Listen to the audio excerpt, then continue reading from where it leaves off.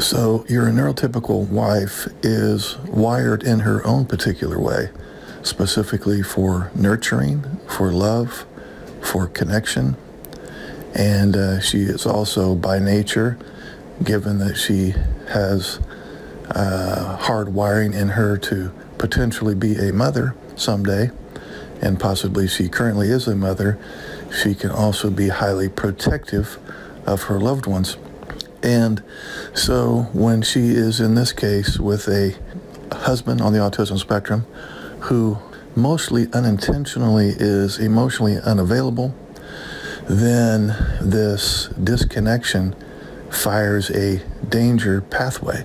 In other words, in her brain, there is a mechanism that alerts her that there is something to fear. In this case, fear of abandonment, rejection, disconnection.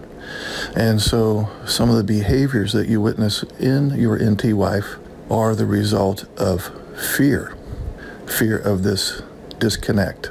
And how that looks is oftentimes anger.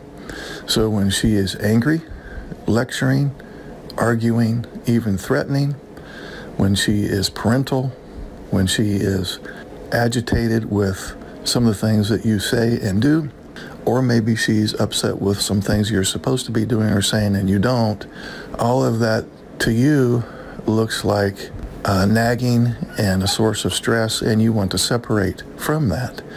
And you do in the version of a shutdown or meltdown, which in the end is just more disconnection, which then reinforces her fear of abandonment, which then reinforces her need to connect, to reconnect. It's not an exaggeration to say that if she has experienced years and years of what she would call emotional deprivation, there is this low-grade chronic fight or flight response operating at all times. So now she has this steady drip, drip, drip of adrenaline, noradrenaline, cortisol, cortisone, and all of these other fight or flight chemicals, which basically results in chronic anxiety. And it operates at such a low level that it may not even be noticeable in her and could be operating at a very subconscious level. But unfortunately, with years and years of being in this situation where the danger pathway is being fired in her brain, and she's getting these little tinges of alert and alarms going off that something is wrong,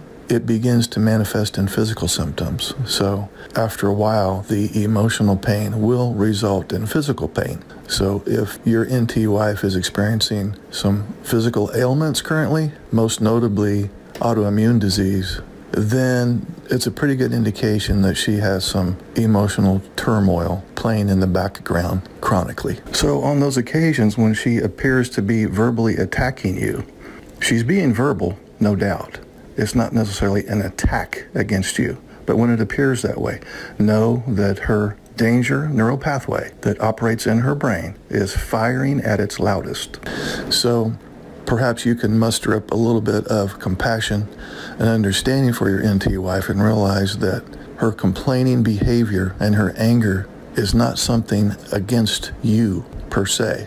It's her way to deal with this fear of abandonment, disconnection, lack of love, lack of intimacy, lack of emotional reciprocity. It is literally a defense mechanism that manifests as a result of the danger pathway being ignited.